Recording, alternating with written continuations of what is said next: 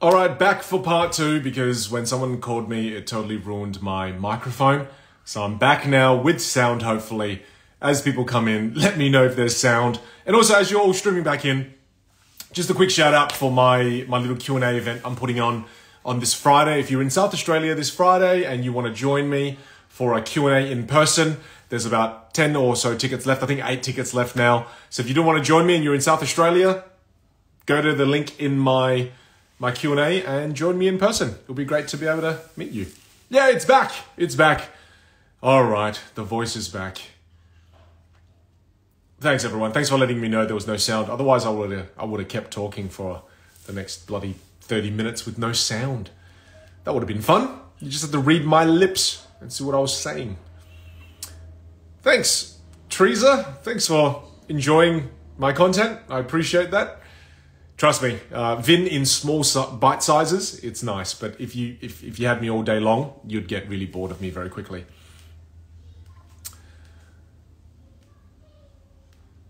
How are you all going? Where are you all tuning in from? Let me know. Tell me.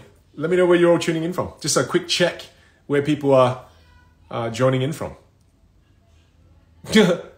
Thanks for saying I'm so handsome. A lot of people wouldn't think that, but thank you. That makes me feel better about myself. Are you going to change your hair color soon? No, I'm not going to anymore. It burns my scalp. I used to dye my hair blonde all the time. And then I'd have to sit there for 3 hours while they bleached my hair and everything. And I did it for a period because it was fun, it was cool. But now I'm 37 this year. And sometimes I don't know, I'm just like, I can't be bothered. I'd rather spend the 3 hours writing content, making videos, filming videos, spending time with my family, going camping. I just don't want to do that anymore. So there you go. Yeah. Oh, wow. We've got people from all over the world. We've got a lot of people from India, a lot of people from Hawaii. Wow, that's cool. That's a lot of people from Australia too. That's amazing. Oh, thanks, Abbas. I thought the white hair looked pretty cool too. It's just different era of Vin now. I'm done. Someone says, what was it like doing the video with Chris? Chris Do, that is. Amazing. Doing the podcast with Chris was amazing. Chris Do he's an incredible listener. And he's an incredible communicator as well. And more than that, I got to have lunch with Chris Do. So I had lunch with Chris Do when I was in Southern California. And I had lunch with him and his wife. His wife's beautiful as well. And we had like a 3.5 hour, nearly 4 hour lunch. As we were sitting there talking about life, talking about our businesses and talking about all the different ways in which we can collaborate moving forward into the future.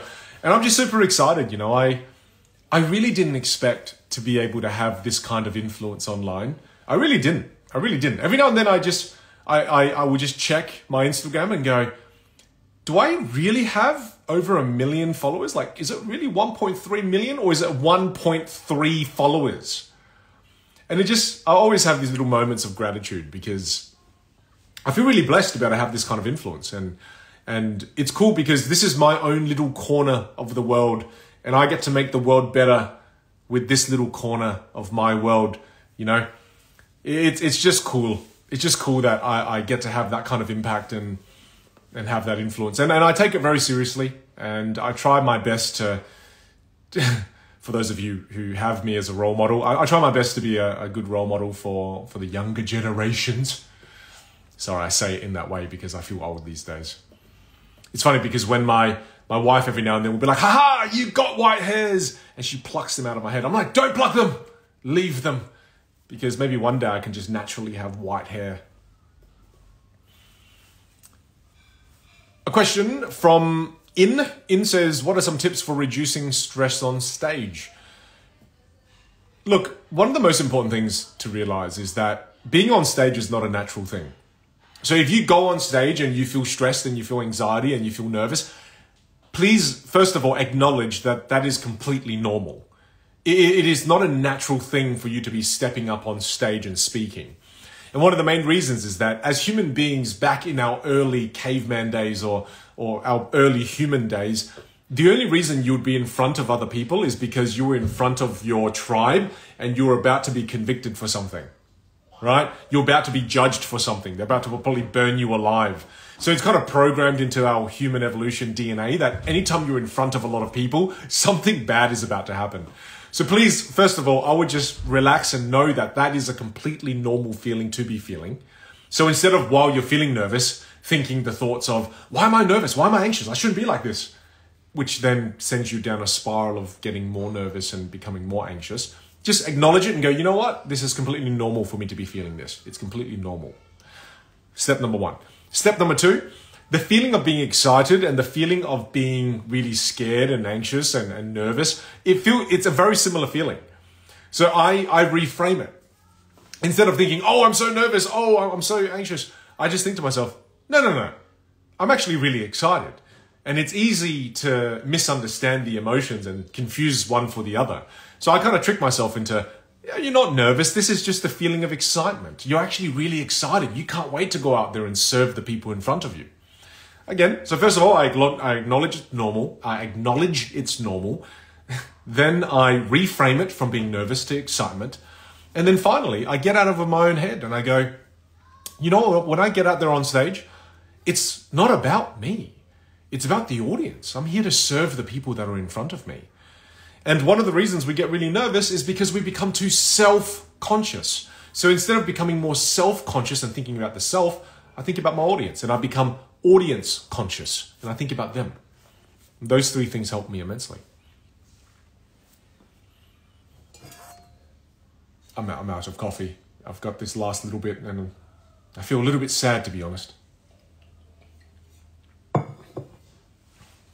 It's all gone now and I feel a little bit more sad. Juicy Parenting.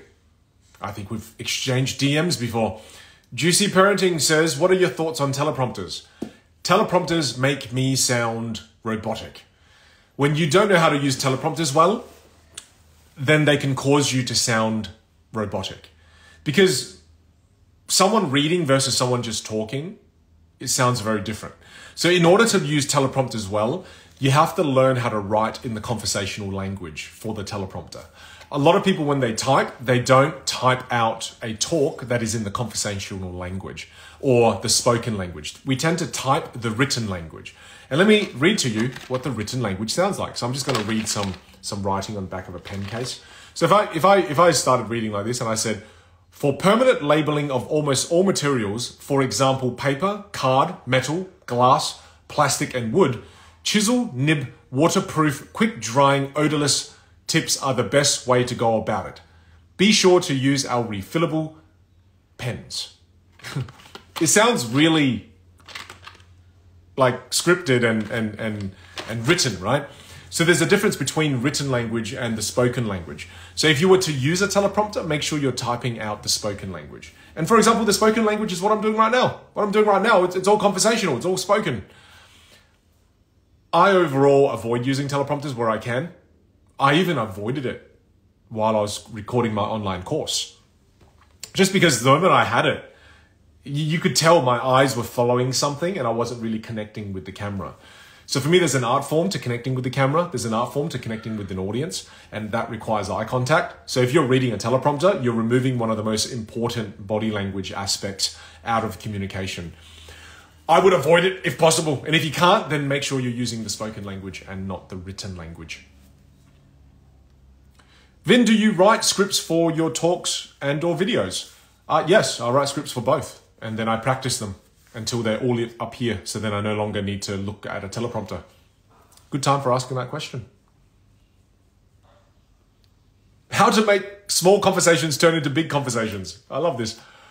Well, again, I love this quote of wisdom where they say, the quality of your questions will determine the quality of the answers you get. So when you're doing small talk, ask small questions. Small questions can be things like, what do you enjoy doing in your free time? What kind of food do you like? Where would be a place that you'd love to visit? These are kind of smaller questions which give you smaller, lower quality answers. Or then you could ask bigger questions. What's one of your dreams you want to be able to accomplish this year? Where do you see yourself in 10 years? What's your biggest value and why? And those lead to bigger conversations. And I think it's important to start with the smaller conversations before you go to the bigger conversations, because if you just meet somebody for the first time and you ask them, what is your meaning of life? It can be a little bit too much, or they may love it. You never know. However, if you want to play it safe, ask some smaller questions first, get the conversation going, small talk, and then small talk. If you want it to lead to bigger talk, then ask bigger questions. Small talk, small questions, bigger talk, bigger questions.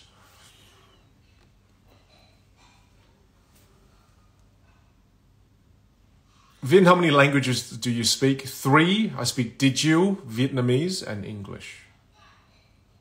Vin, can you help me with a math test? Unfortunately, I'm not that kind of Asian, and I can't help you with that. I do apologize. Oh, gosh. So I'm just looking at the comments here. Oh, Whooper, thanks for buying me the badges, mate. Appreciate it. Thank you. Are you going to do your masterclasses on a different time zone for European countries? I know. I have a lot of European students and audience members who are like, Vin, why are you doing them in the middle of the night for people in Europe? It's because a lot of my students are mainly from the USA and Australia at the moment, and Asia. So that this time zone I'm doing is more Asia, America, Australia friendly. I'm definitely going to be doing a European time zone. So thank you for being so patient. It's coming. It's coming.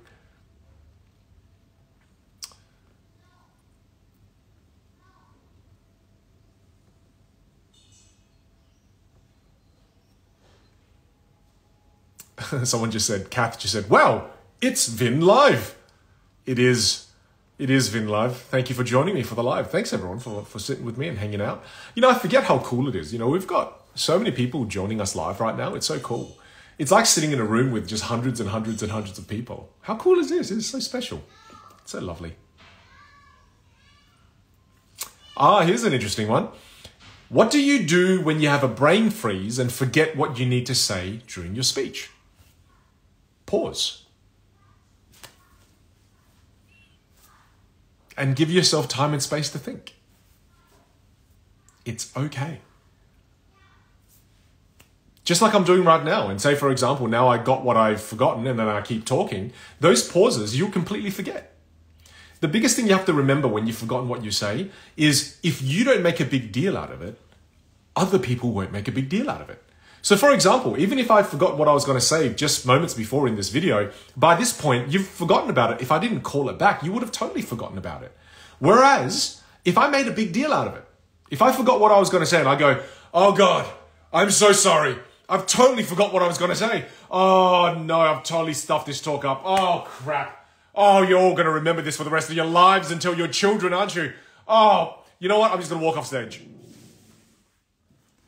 If you did that, then yes, that's all they're going to remember. Because if you make a big deal out of it, they will make a big deal out of it. If you don't make a big deal out of it, they won't make a big deal out of it.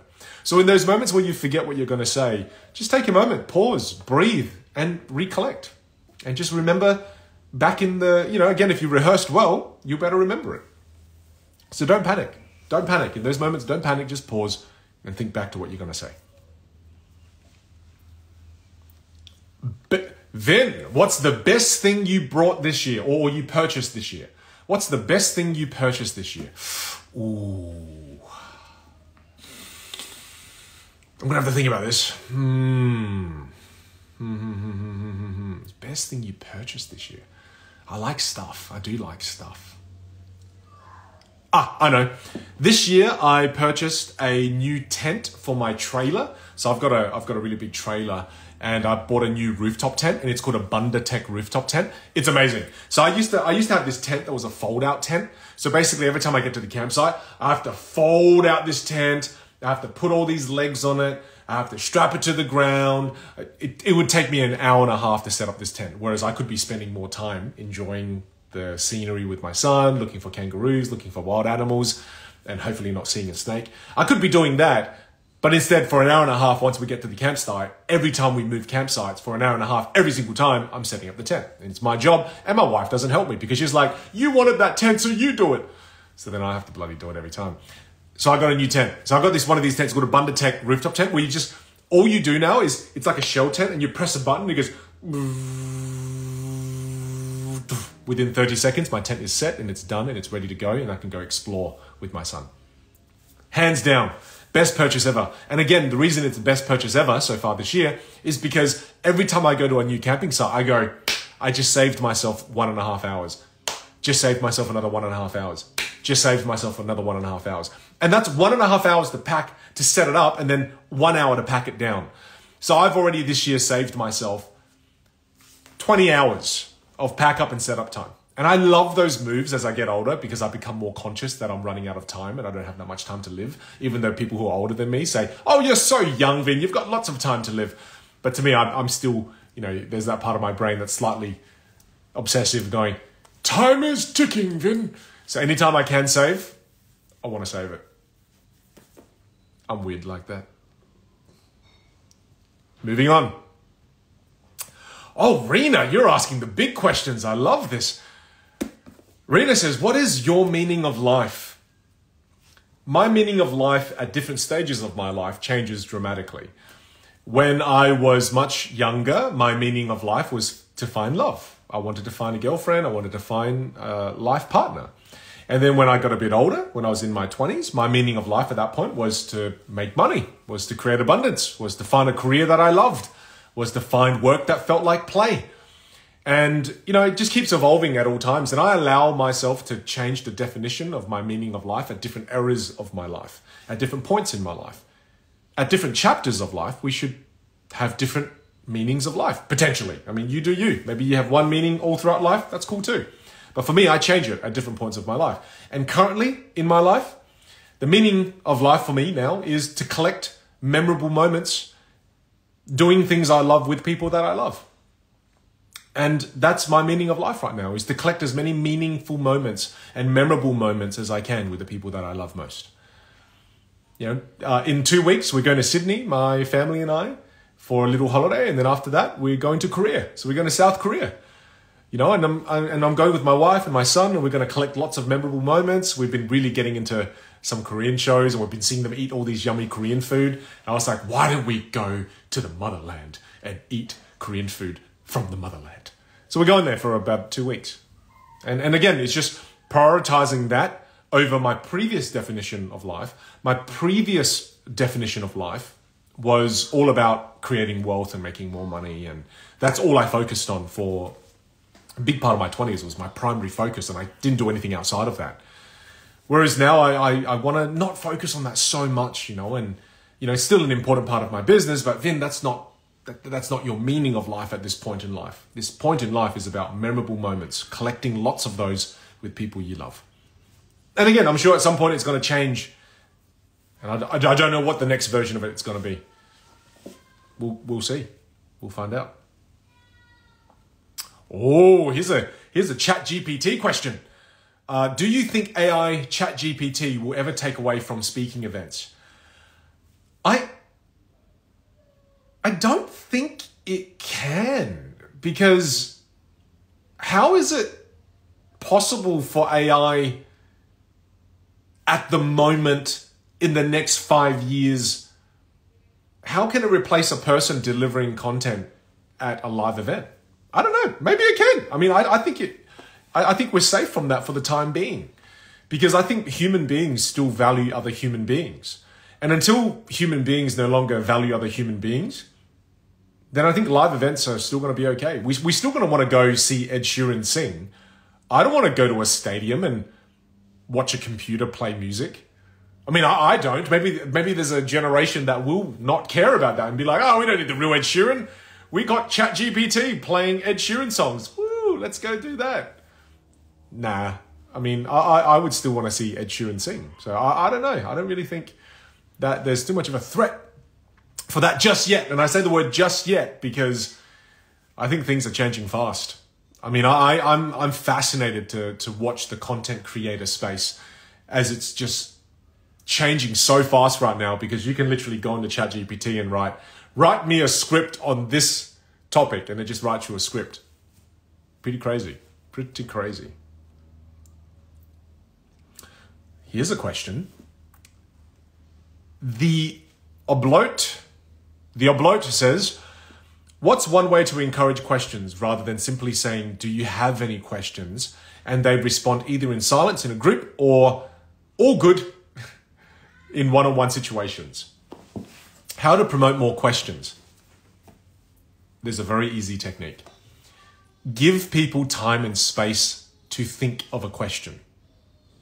This is what I do every time I do a presentation. What I do is, when I've done my presentation and I want questions, instead of just immediately throwing it out to the audience, say for example, I've done a good presentation, I've done a wonderful presentation, and right at the end I finish, I go, and that's my presentation, everyone. Do you have any questions? Do you have any? Does anyone have questions? Why does anyone have questions? Raise your hands if you have questions. I guess there's no questions. We'll move on. Notice what I did there? Is I immediately assaulted you at the end and asked for questions. I didn't create any time and space for it. So what I do at the end of my presentation is I do this. I go, okay, that's the end of my presentation, everyone. Look, I'm going to give you all a good minute to think of any questions you have, whether you'd like me to, answer questions that can create more clarity. So I'll keep time, don't worry. Please, everyone, talk amongst yourselves. Give me a chance to go get some water and we'll resume for questions in about a minute.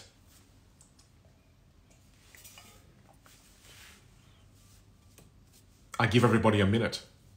And then it's amazing what happens after that.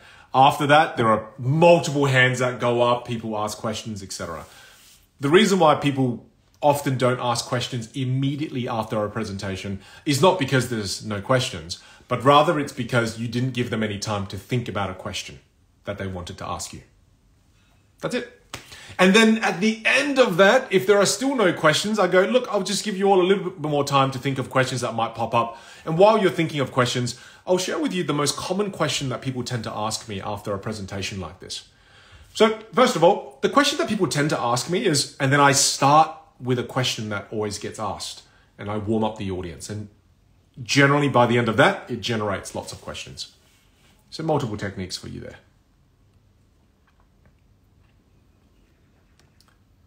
Dave says, do you psych yourself up with self-talk before you speak to a big audience? If yes, what's your routine? Yeah, I do. The script that I play for myself, that I think to myself is that, Vin, there's someone in this audience right now today that needs to hear this message. And if you deliver it well, you have the potential to change that one person's life. Focus on that person and deliver it for them. And the reason why I think that to myself, just kind of quietly in my own head, is it helps me give my best performance. It helps me go, you know what, there's going to be, and hopefully there's more people that I can change. But let's say, for example, there's just one. I'm like, man, if you could just change just one person's life with this presentation, that's amazing. And it helps get me into this really intense mindset where I go out there, I'm going to change this person's life. I'm going to do everything I can to add as much value as possible. And it just gets me into a good headspace. And I go out and I'm like, rah.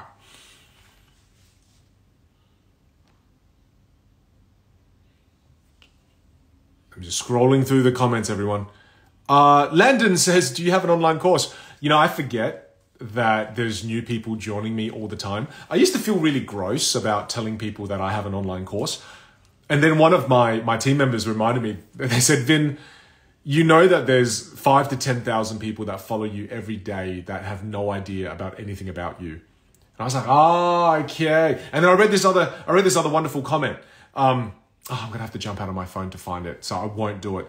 But it was something like, great marketing is repeating the same message many times, not many messages once. Something like that. And I went, oh, okay, it's okay to say the same thing multiple times because, again, it's the things you believe in, it's the things you do. So with all of that said, I do have an online course. It's called the Stage Academy, and I've distilled over 10 years of my experience in the realm of public speaking, presentation skills, body language, storytelling into that 10+ hour course. Links in the bio. Welcome to the world of Vin Jiang and welcome to my little corner of the internet. Thanks for dropping by. I'm going to Korea. Some people ask, when are you going to Korea? I'm going to Korea at the end of this month. So I'll be there end of April till early May.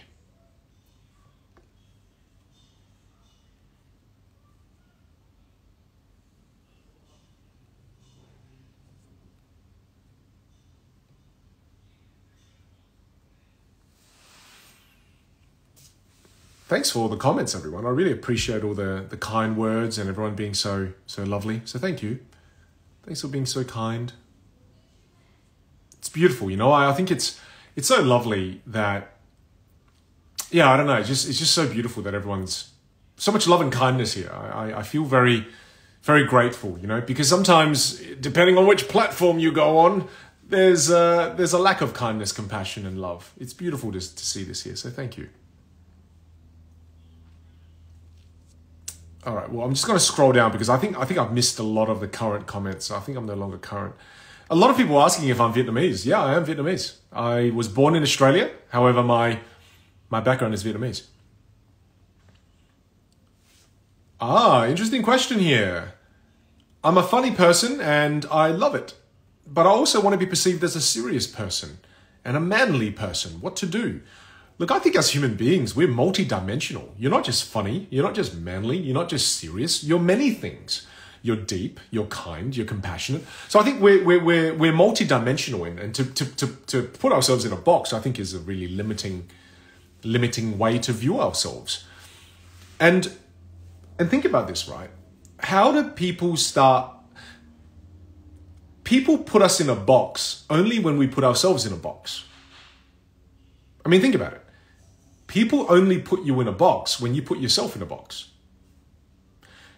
If, for example, you all view me to be a nerd, well, why do you see me to be a nerd? Well, you see me to be a nerd maybe because I see myself as a nerd, and maybe because I'm acting in a way that you would think of me as being a nerd, right? So if I act outside of that box, then you will no longer perceive me to be within that box. So I think it's one of those things where that change starts with you and the way you view yourself. And if you start to see yourself as a multidimensional person, you'll start to behave in a way that will allow yourself to be perceived in a multidimensional way. For example, I mean, I like to think of myself as someone who has fun. My team members just sent me I just got sent some feedback today. I'll give you an example. I had someone, because I like to be silly, I like to have fun. I believe fun is one of my biggest values. And sometimes I have a lot of fun in my emails. And in my emails, I wrote that, I just paid a whole bunch of people to give me a video testimonial. These are real testimonials, but I was just pretending that they were paid actors. And then this person sent an email and just said, hey, Vin, I feel that you are being too silly in this email and it's taking away from your credibility. And it's okay. It's okay. You know, some people will think that way, and I'm not here to serve everyone. And unfortunately, I wasn't able to serve that person in that moment because our values didn't align. And that's okay. And that's okay. However, if I was serious all the time, then people would perceive me to be a really serious version of Vin. But I'm not serious all the time. I'm a silly person. I like having fun. And I'm serious too. So I just kind of exhibit behaviors of someone who is silly, someone who's serious, someone who can have a deep conversation, someone who has, hopefully you believe to be what are good values. And again, I'm multidimensional and I can switch between them all. So for me, it starts all with, first of all, how you view yourself. And if you start to view yourself as being a multidimensional human being, you will start to exhibit multidimensional behaviors, which will then change the way people perceive you.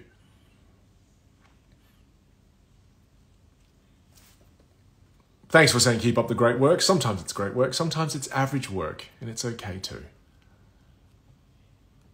Anthony says, I just want to tell you that your course helped me with my business and my personal life in terms of being able to communicate effectively. Anthony, that's so good to hear. Thanks, brother. Thanks for joining the Stage Academy, and thanks for being a part of my online class. Vin, what is one resource for an aspiring business communicator and they must absolutely have in their library? I guess you're referring to a book here, my friend. I really love the book Blue Ocean Strategy. I really love it. And the reason why I love Blue Ocean Strategy is because it talks about how you, instead of as a business competing against other businesses, how to create new opportunities where there are no competitors. And that's why they say in that book, the metaphor is, why fight in the red ocean where everyone's fighting each other and it's filled with blood, and that's why the ocean's red and you're competing against each other. It's kind of a horrific analogy if you think about it. Instead of the red ocean, go look for the blue ocean where there's no competitors. And I love that book. I love that book because it just keeps reminding me, oh, why am I competing in this space when I can go over there and there's no competitors? And that's really about how to identify your unique value proposition as a business and how to identify opportunity. It's a great book, Blue Ocean Strategy. Correct, Johan. Hello, Abhishek. Sup? Thanks for joining the live. G'day. Oh, there's a Q&A section here. Just quickly jumping back in here as well. Karish says, Vin, what is success to you? Success to me is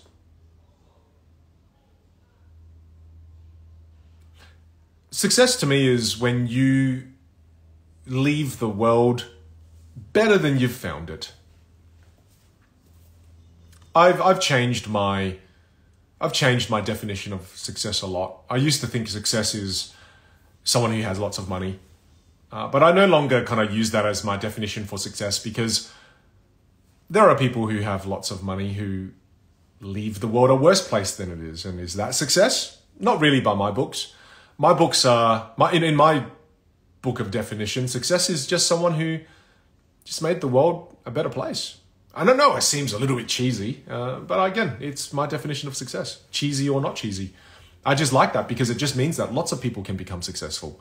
It doesn't mean you have to make lots of money. It just means you have had a positive impact out there in the world, in your community, in your family. It doesn't have to be the world.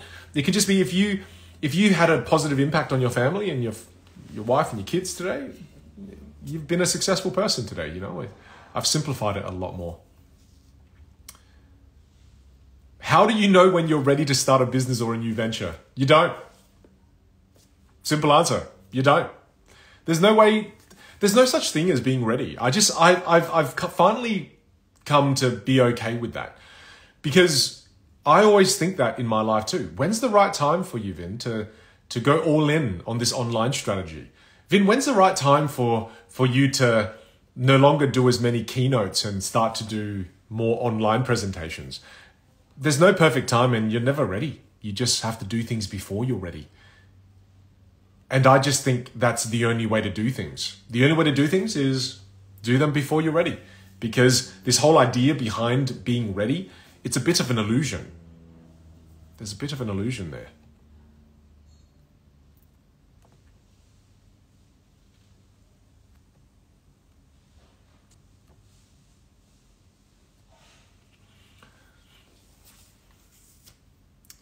How do you deal with regret?